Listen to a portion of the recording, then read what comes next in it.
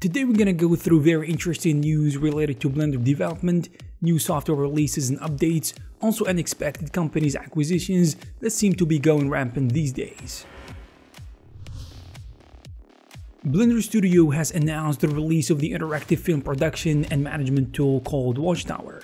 This production monitoring tool is designed to visualize the status of a short film, episode, or sequence and unpack as much information as possible down to the duration of a shot and the asset used in it. Watchtower was developed during the creation of Sprite Fright short film, originally as a Blender add-on called Edit Breakdown, but subsequently ended up as a web-based application. Last week, Autodesk announced the acquisition of the New Zealand-based company called Moxion. They are the developer of a cloud-based platform for reviewing digital dailies. This acquisition will expand Autodesk's cloud platform for media and entertainment.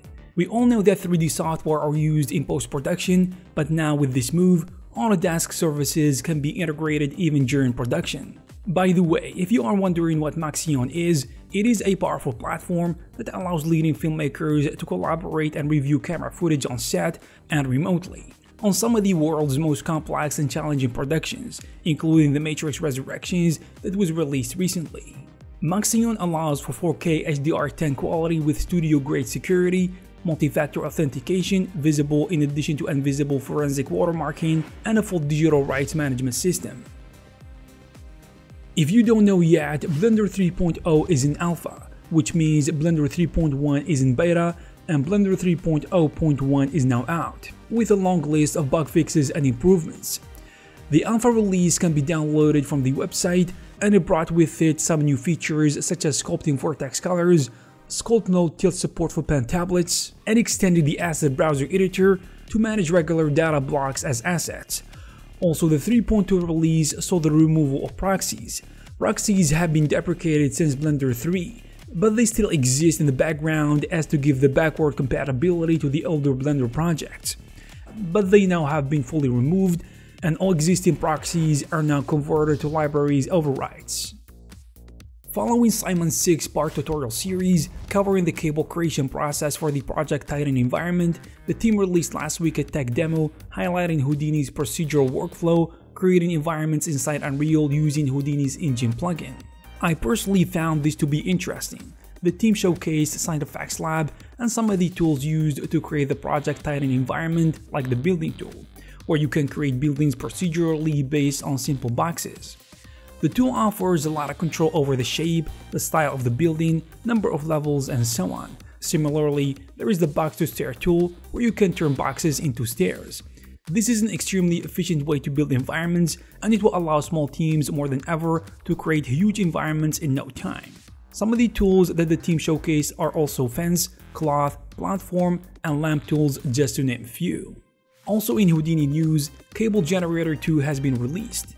It allows you to connect cables and subcables from an input curve or an input geometry. It includes also tools to simulate gravity, colliding with other objects, cable detangling, and auto UV generation. Back in November of last year, Reallusion unveiled the upcoming Character Creator 4, a new and improved version of the company's previous Character Creator 3. And its aim is to help artists create and customize realistic and stylized looking 3D characters with ease. Reallusion released a new video showcasing Character Creator 4 work in progress, in which the team showcased some of the new release features, such as their upcoming scalable expression editing and smart skin shader. They wanted to emphasize the freedom of scalable expressions with the help of 60 to 140 bend shapes in Character Creator 4. And with the Smart Skin Shader, you can create any ethnicity and automatically identify skin region for color adjustments. Substance Sampler 3.2 is here. This version saw a lot of new features, which include the addition of the physical size, which will help you keep your material scale consistent and precise when creating digital material libraries from scanned physical samples, and when using the material in other applications, allowing a consistent display across all apps. There is also metadata input to tackle custom pipelines. This version also introduced the all-new Weave tool, which allows you to create intricate and complex fabric formations by giving you total control over the wrap and weft of the cloth. Also, Unity has announced the acquisition of Ziva Dynamics, the creators and developers of simulation and deformation software using machine learning and real-time character creation. The company's flagship software Ziva VFX is used to digitally replicate and couple the physics and materiality of soft tissue such as muscles, fat, and skin, enabling artists to create the most lifelike CGI characters. The Senior Vice President and the General Manager of Unity Technologies, Mark Whitten, wrote on a blog post last month that the Unity team is focusing on democratizing tools for creators so that the industry's most brilliant gems are available to everyone. This acquisition is one of many that Unity had in recent years, such as the recent acquisition of Weta Digital, SpeedTree, and SyncSketch, just to name a few.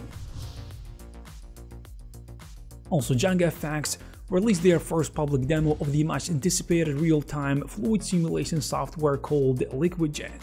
It is the counterpart to JangaFX's popular InverGen real-time volumetric fluid simulations for games and film, which has been used to work on amazing projects. On separate news, JustSketchMe created a free online-based tool for artists to create their own references.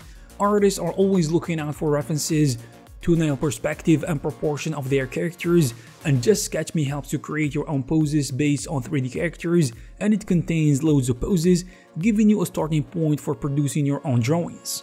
The platform offers a lot of features such as realistic and anime models, pet and fantasy models, a huge library of pre-built poses, and much more. When it comes to rendering news, Chaos announced the release of VR5 Update 1 for Unreal. The new update adds Unreal Engine's compatibility support for Unreal Native materials, significant workflow optimizations, and faster baking and rendering. Also, new features include the addition of light mix for adjusting the tint and power of lighting post-render, and initial support for animated objects. Also, Keyshot 11 is here. The new version was released a couple of days ago, and it added the much-awaited ability to import FBX deformable animations and a new rigid body dynamic system, which was used to create all the simulations in the teaser video. However, it is not possible to simulate the soft body dynamics, and there is also the new Keyshot viewer for publishing and sharing Keyshot files online.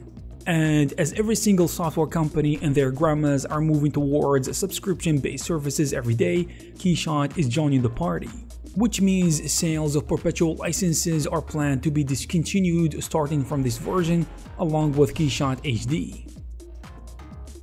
BorisFX announced that its free standalone version of Particle Illusion now includes Fluid Dynamics. Particle Illusion is a GPU-accelerated 2D particle tool that can be used to generate all kinds of particle effects for VFX, motion graphics, backgrounds, etc. And they released on their YouTube channel a 2-hour stream highlighting the new features of Fluid Dynamics in Particle Illusion if you want to know more about it. If you are interested, you can check their channel.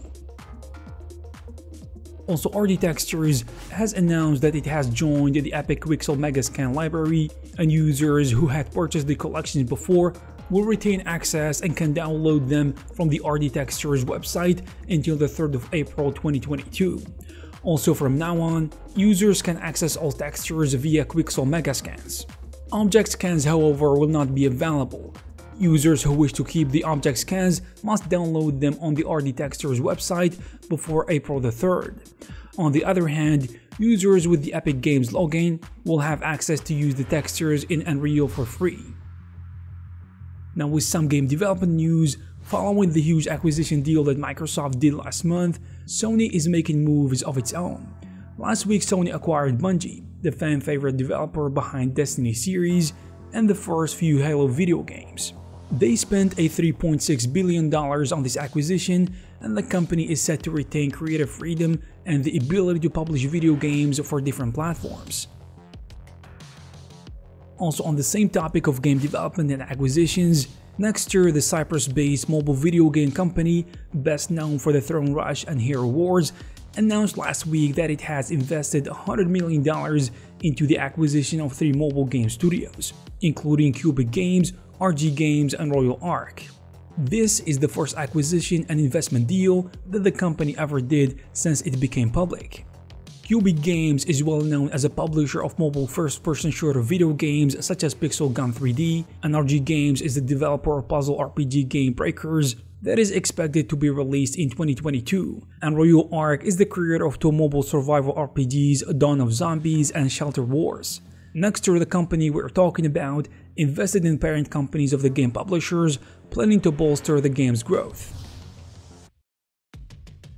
Also, Paramount Plus has released the first official trailer of the upcoming Halo TV series. The trailer that was released last week revealed all the main characters in the show. First, you can see Master Chief, Cortana, and some enemies including the Elites and the Brutes.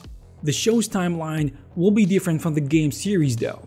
It will have its own canon, as it was confirmed by the executive producer. Also, it is scheduled to be released on the 24th of March. Also, game development and studio services agency Ember revealed its plan to launch a new studio in Ukraine. The office will be headed by former Ubisoft manager Matthews, and the studio will be located in Kiev. According to them, it will focus on building partnerships and providing services for AAA game developers in the country. The Ukraine-based studios include the developers behind Metro series, and they are known as 4A Games. Also, there is GSC Game World, the developers of the iconic post-apocalyptic first-person shooter Stalker series, where in addition to Frogwares, just to name a few. I hope you found this video useful. If you did, please give it a thumbs up, and don't forget to subscribe to our channel. Thank you very much for watching, and I'll see you in the next one.